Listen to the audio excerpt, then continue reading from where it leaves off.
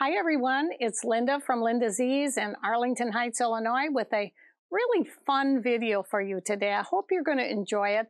We're talking about vintage sewing machines.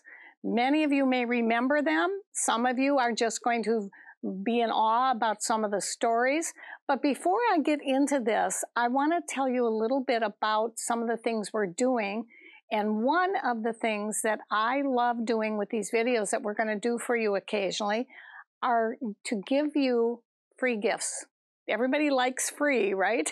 So I thought we had so many calls last week because, you know, we have these big fabric bags that we put our leftover fabrics that we do when we do our quilting and a lot of our different projects.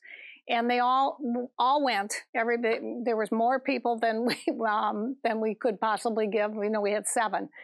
So today what I'm going to do, I'm going to give you a variety of gifts, and it's just the first 10 people that call. Guarantee you'll get something. So you should really call. I think you'll really find it's really going to be fun and it's worth your while. Again, it's free. You can come into the store and pick it up, and some of them are smaller little items. We can just pop in an envelope, and you just have to pay the shipping, which is very nominal. So let me show you some of them. The first one that I love is this Ricky Timms. It's called the Convergence Quilt Book. You know that Ricky is coming to our store at the end of April, 1st of May, and we're just thrilled about having an event with him.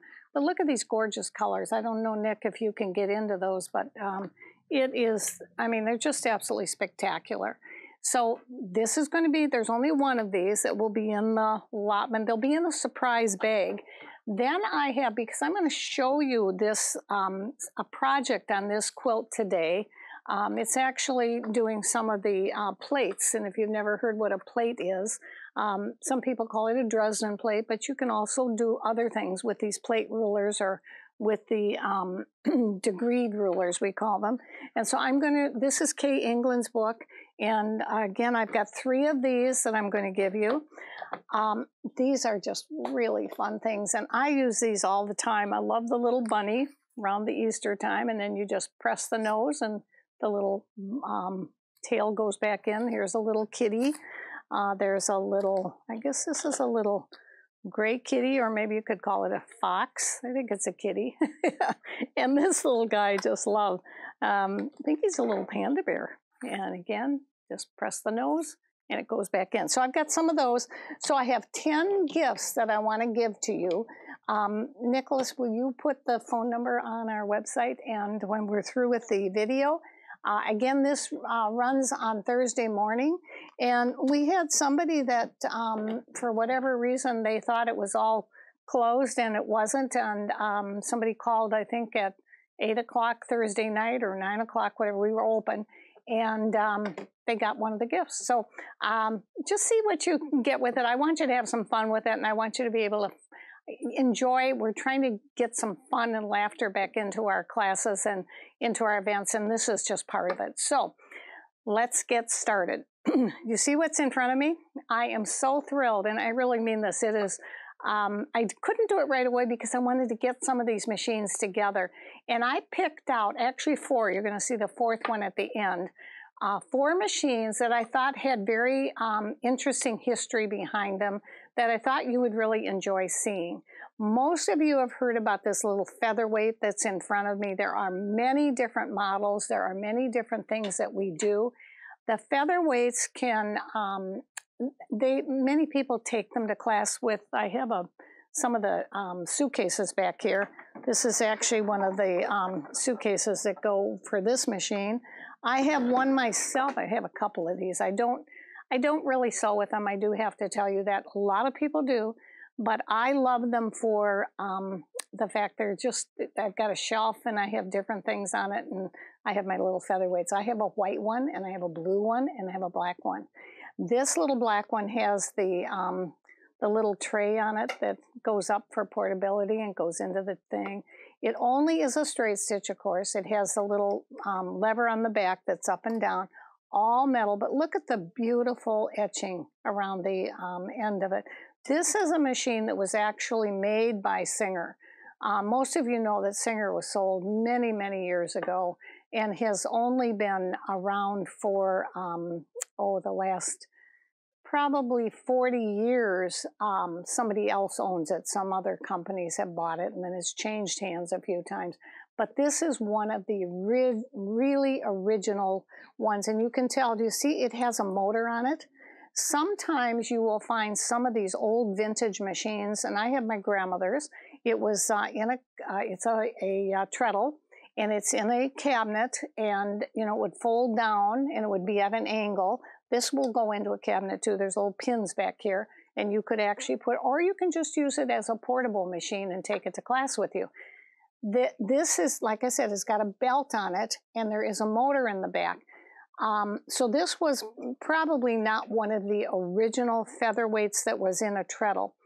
The machines today, of course, are never, you do not want to put your machine today into a cabinet like that where the machine folds down.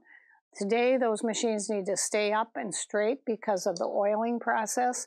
When I go into this, the little feed dogs, this is actually just a straight stitch. It doesn't have any width for your zigzag, but it does a really pretty little zigzag. It's got a bobbin winder up here, and it has, of course, your thread spool and your tension up here. Tension, mind you, once you get it set up, though, you're only usually doing cotton on this, so your tensions probably are pretty good. We've cleaned up this, and this is not for sale. These are machines that we have for display that we put up to show you. We do occasionally sell some of our featherweights, and if you do ever want to get one, just leave your name, and when something comes in that you're looking for, we'll call you. This one is really fun. It's the Robin's Egg Blue. It's a Singer, and see the case back here is really fun too. It's one of the original Robin Eggs Blue case. One of our technicians, Tari, is so enamored with this. Her daughter is going to prom, and she's making her prom dress, and she said, Linda, my husband told me I can have this for my birthday, and I really want to use this to make her prom dress. I would have a hard time doing that today because there's so many easy things you can do with it, but I don't know, I think Tari might have a lot of fun with this. It has cams, and I'm going to actually sew on this in a minute, and she's already fixed this. You see this little lever that comes up? There's cams that go down there.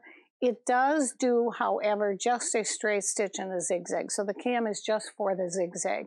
It has your bobbin winder here. Do you notice what the front of this is? Of course, it's all metal. They are so heavy that it takes almost a muscle Olympic person to carry them. They're heavier than the Luminaire, no question about it. The great part about this is that it's a top-loading bobbin system. This is one of those little spindle things that goes in from the side. And both of these do not have what? Can you tell me? I think you know right away. There's no open arm. Now think about it. If you want to do a sleeve like this, or you want to set in your sleeve, it would be really difficult to do that. This is from the probably the late 50s, early 60s. This, of course, can be definitely in that time period, way before that even. But I want you to go over to this third machine that I just think is so much fun. And I could be here for probably an hour. There isn't too much to show on these because they're straight stitch. Now, like I said, I will sew on that one.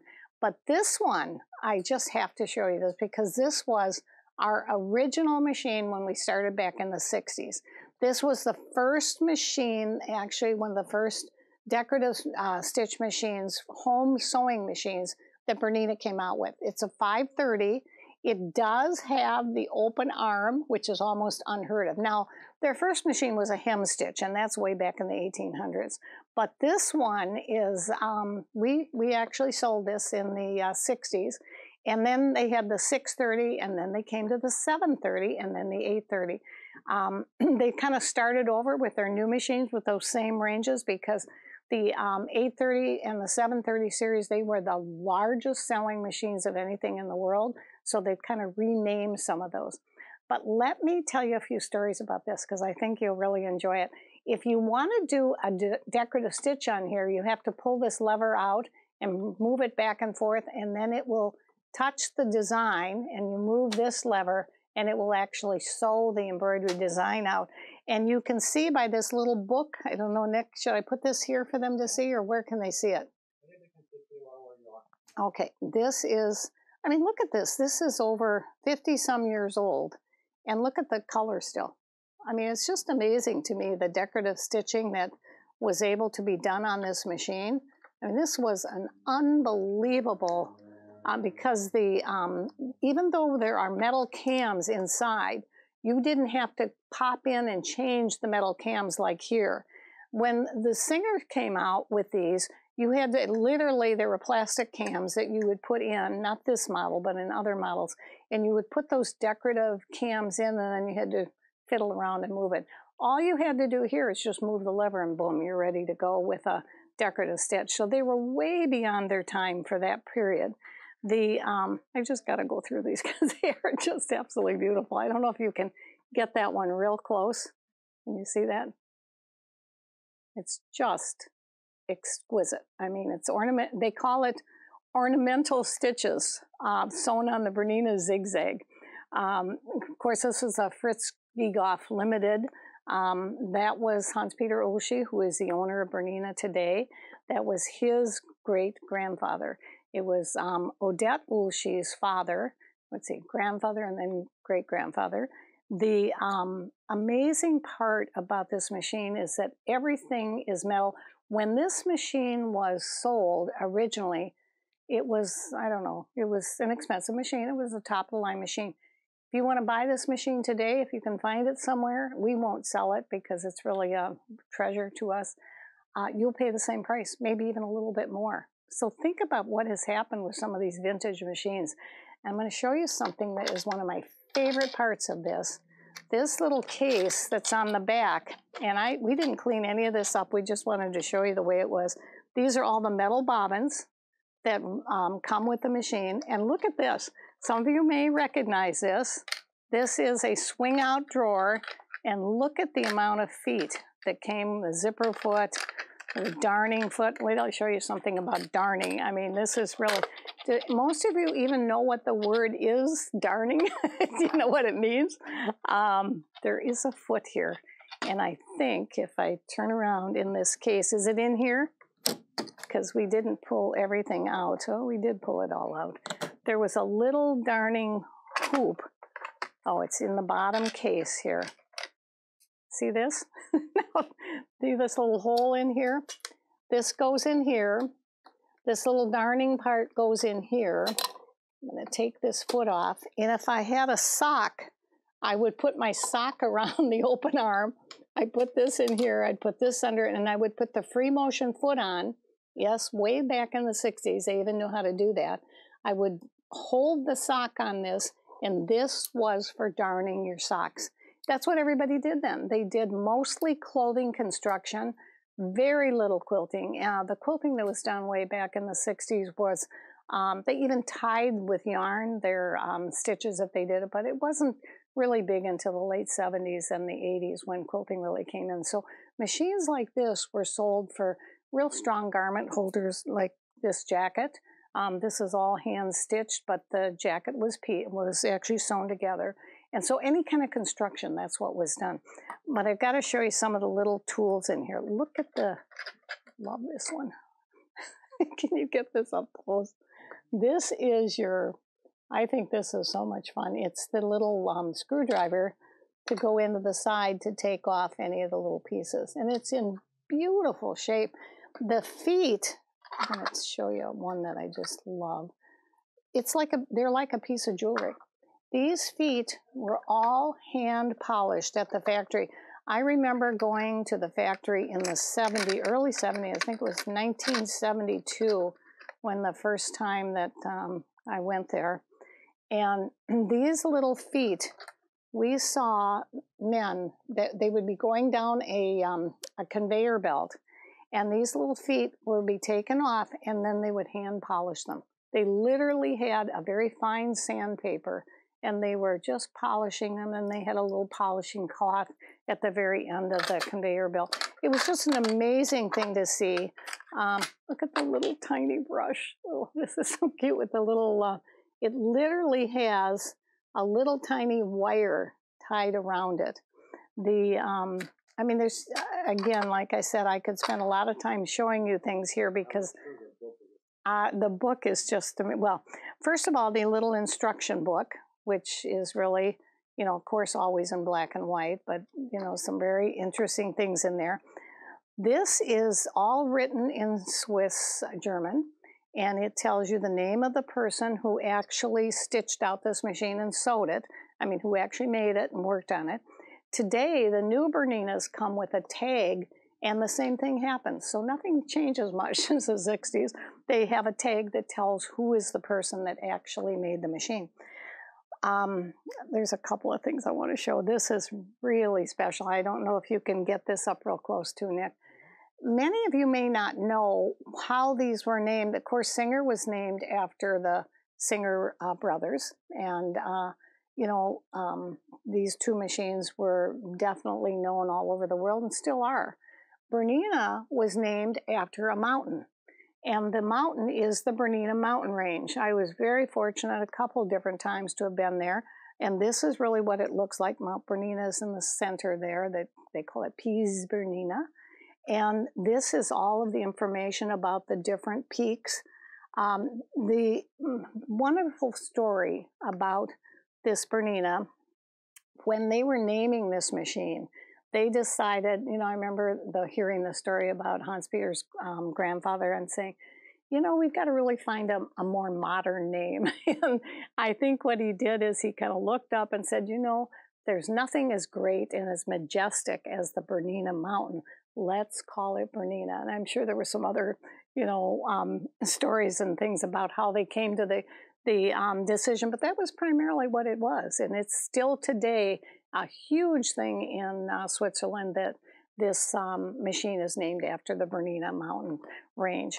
Now, this is something that many of you probably do remember. This is not this machine. This is another machine we're going to show you at the end.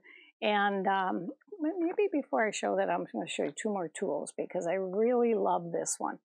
This little box, and look at how they put their German, it's built in Steckborn, that's where it was made. And then look at the beautiful little awl and tools and the little piece that they would put on the machine in order to do this when they would do leather holes, and then they'd sew around the hole. This is a little foot. And again, if you can just see the polish, we have not polished this. This is actually the way this machine was traded into us in, remember, Nick, we found a piece. These are little treasures. This was traded into us in, I believe, 1981. And what we used to do, and I think it's something we should talk to our teachers about doing again. I know some of you do this. I love the little guarantee certificate and the Bernina name. And the Bernina logo has also changed quite a bit over the years. But this is, do you remember this logo, anybody? This was pretty funny. It's, we actually drew this logo, and then this, we thought that was a stitch that was on the machine. That's an actual embroidered stitch from the Bernina, because Bernina was our very first machine. Then we took on Pfaff, then Viking, then all the rest of the machines that we carry, which is just about everything. And so what we did is we had to, multigraphic machine, I think that's what it's called. There were no such things as printers at that time when we were first starting our pages that we were giving to people in classes. So do you remember those crank machines? Some of you do, some of you don't. We would literally have to do a master, and then they would come through, and that's why it's amazing that it still looks like this, because they were pretty thin and they weren't really done real well. But this is what we call the lecture on needles, because we always still give that. And then this is also on threads. Threads are one of the most important things for most sewing machines. Then we had a yardage chart back here about different widths of fabric and conversion. And then we had, I always gave a pattern for embroidery, or for a cover for your sewing machine. Fun things and, you know, really important things that I think most of you will want to see. Now look at this little tissue paper that came in this box. What do you think is in here? Kind of a fun one. This was something that everybody used if they were a garment constructor at that time. And look, it's falling apart. This is one of the original rufflers. And this ruffle, it gathers and makes little ruffles on it. It says on here, it says a date, but you could change it from, you know, to making it bigger or wider by just moving this lever over. And Bernina came with an adapter at that time because they didn't actually make, you can see the adapter is on this little zipper foot. That's this zipper foot is, you know, goes from side to side. There's different ones now, but this adapter would fit onto this, and then it would go up and down as you were sewing, and you could make your gathers and ruffles. So I love the packaging. I think it's really, really special what they did. And then they wrapped it in tissue and put the little bags over it and whatnot. Last machine that I want to show that I think, and of course, before I get into this, what do you think this was for? This is for your metrazine thread that hasn't changed at all. Back in the 60s, when we first started Linda Z's, we carried the very first metrazine thread of anybody in Chicago. Nobody carried it. We had seen it in Switzerland. We knew it was just a strong, really good quality. It is yet today. I believe it's an Austrian company today, but it's still called, well, Aman, I think, owns it, and it's still a wonderful, strong thread, one of the strongest out there. In fact, I have a spool of silk thread that I'm going to show you that we use a lot for quilting. So they would have their threads here, they'd have the bobbins all lined up here, and all of your feet and attachments in here. And then there's a spindle back here that you can't see.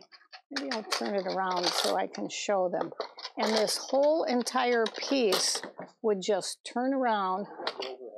Oh, can they see it? Oh, good. Okay, so see this little spindle? And it just goes out and back like that. So a very, very easy piece to carry. Now, since I told you that I had 4 machines, what do you think the 4th machine is going to be? Maybe before I show it to them, I want to show them a couple of notions that I'm going to do on here. These little microwave brushes, or what do they call them? Micro brush, and they're little tiny little heads at the end, and they are perfect for these kinds of machines to really clean them out. This is not like this darning hoop. Now, I don't know many people that darn their socks today, but we have a whole bunch of these. We use them in Kimberbell and in License to Create, and they're just a really fun little hoop that I'm pretty sure it's on our website. And you can do a small embroidery design in there and capture whatever it is that you're looking at. Last, and I'm going to show you this as I do it, I tried to pull off a tube pusher, or what you'd call a pointer. And instead, I pulled off the notions rack, a weeding tool. So you don't want to use a weeding tool to poke your seams out. But if you leave the plastic on this, I'm going to show you what you can do with it. So let's see if this sewing machine works. You think it does? What I'm going to do is I'm going to show you, and this is a really fun project. This is Kay England's plate video. And you know, Kay she's semi-retired. We're hoping to get her in November for our quilt week, and I think she will be coming. But these plates that she's done around here, there's many different ways of doing plates. There's Dresden, there's the one with a circle in the middle, and then and we do have this on our website. We do have a few of these left. Look at this. I think this is just really wonderful. And Carol, thank you so much. My sister made this. As some of you know, we could call us the Quad Sisters, I guess. There's 4 of us that are sisters that are quilters. And if you saw our video from, I think it was 3 weeks ago, I went to Arizona to visit my sister. And so you see all the cactus. They thought that was really fun. And we went to a quilt festival where we could see all these women who had all of their quilts outside and hanging on their garages and their front. It was a whole day of quilt display. Because of COVID, they couldn't really do it in their studio, in their big stadium. So they did just the quilts at each home. And so my sister decided to make this. This is Carol, my sister in St. Louis, and she did it with a Dresden plate. Now, you can do a Dresden plate with lots of things, with a degreed ruler. I do like Amanda Murphy's. These are her wedge set of 4. These sell out so fast, guys. I know they're on our, and there's all different degrees of them because you can see there's different sizes. I did make one already. See how this is a little smaller one. I have one in here that's quite like over there on the table. Nick, if you can see this is a very large one.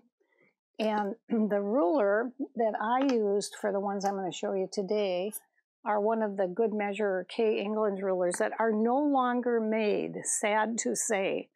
I don't know, Kay, you retired and then this is what happens. I think it's the 22.5 degree wedge. It's phenomenal wedge ruler. You can do, you can do a 4.5, a 5.5, 6, 7. You can go all the way up. You can determine your own. You don't need patterns for this. This is a real simple thing to do. There's also, they come in you can see it a little bit better on this package, so you can see what it is. You could do like grandmother's fan, they call it, or Dresden plate. You could do the tumbler blocks with this ruler. I mean, there's just a lot that really would go into it. So what I've done is I've cut a few of these smaller Dresdens, and they're in a, I think I did 4.5 inch for this one. So let's see if this machine will work. Now, I don't have a 1/4 inch foot, so I'm just going to have to, now there is on here, let's see, I measured earlier, and the edge of the feed dog is where my 1/4 inch would go. So once you know where your 1/4 inch is, then you can go ahead and guide it all the time. And I have a little blue cord with this machine, which is just amazing. Now, I would just keep sewing them. I'd have a whole bunch of these, and what I do is I just go one right after the other, and you see how it will go off the fabric very, very easily. So I got to look at the back of the stitch, though, to see if it really is sewing. That's where you're going to really decide if this is a good machine or not. And Tari, if I think it's really got a good stitch, you might get this for your birthday, maybe. I heard your husband wanted to buy it. Okay, these are Kim Buckley's. Those are those wonderful little rubber scissors, and I know you see me using those a lot. They're fabulous. They're the medium size, so I think they're on our website too. All right, if you've done, I do a whole bunch of these at one time, so I don't have to, then I can just go through and clip them and cut them, and then I take my turning tube, which I like the Floriani one. This one happens to be, like I said, I grabbed this off the wall. And can you get this, Nick? Okay. So I am just turning this, see at the point? Pardon? There you go. Okay. See how I put that point in there? And I can get that. And I have my Laura Star on, so I'm going to go over to that and press it. And then I could leave this, and I could put a round circle all the way around here and cover it that way. I can sew these together. Once I've made as long as they're the same size, of course, I could sew them together like my sister has done here. And then she top stitched. See, this is the bottom is all one color, the green, the dark green. And then she took and put these pieces together, and then she put them on top of the green and just top stitched them down. And then she did another row of stitching for her quilting. And there you have a table runner, which is easy and quick. Everybody thinks, oh my gosh, Dresden plates or, any of these wedge rulers, those designs are going to be really hard to do. They really aren't. They're really fun to do. And so I could do it like this, or then I could take the bottom, which I'm going to do here. This is a little one. And again, when you're doing something like this, you want that fabric to go right up, no matter what machine you have. You want it to go right up next to the needle so that it won't jam on you. And you see how it's not jamming? Let me get you another, let's do a small one here too. Oh, let's see here. We're going to put the right sides together. I've turned one already, so it kind of looks like I might have sewn it wrong, but I didn't. And again, okay, you got to be a little careful with sewing too long off of the fabric, because that needle doesn't, then that machine doesn't like that. So now you're going to take the bottom, you've already turned the top one, and if you've got a real good 1/4 inch, even on a real small one, now do you see how you have your little point here? Can you see it there? Got a point here and you point here, and this is the baby one. This is a bigger one. Now you would want to do all the same size in order to put them down flat, because they are going to go into a circle. But again, on Kay's plate DVD, which I think I showed you under here somewhere, this, if you really are looking to do some of this, and I'm going to show you a place in this free book that I gave for some of you. It's page 36 and 37. Here's all the instructions. The easiest thing I've ever seen for plates. Quick, easy, fun. You could do a whole string of these. All you need is a straight stitch, good quality machine, and you're ready to go. So I hope this has given you a little bit of an incentive of, I mean, look at, I'm here with, gee, how old are these? These are 50-some-year-old. No, they're more than that. Some of them are over 70 years old, the machines, and they're sewing beautifully. So well, sometimes older is better. I guess I've heard some of that. And I just encourage you to try some of your things that you've done. We do fix these. I would say we get in probably 1 or 2 featherweights every single month. Because sometimes people, and I saw a video not too long ago where one of the national quilting instructors was out camping, and she took this little, featherweight with her and put it in her small little camper, and she was just sewing away in the morning. So it's really kind of fun to see what you do with them. You'd want to, this is not a machine that you're going to want to portable to class, I don't think, because they're heavy. They're really solid. And I think the newer machines with some of that, space age materials that they put in are just so much easier to use. But hope I've given you a little taste of some of the older things that have happened. Enjoy. How many of you remember any of this? Well, I'm going to take and show you one last machine and let's see if you remember that. So this is it, the Bernina 830. Now, I know there are people out there that are already sewing on this. I know it's not your only machine. Some of you have a bigger machine, but I know you have this.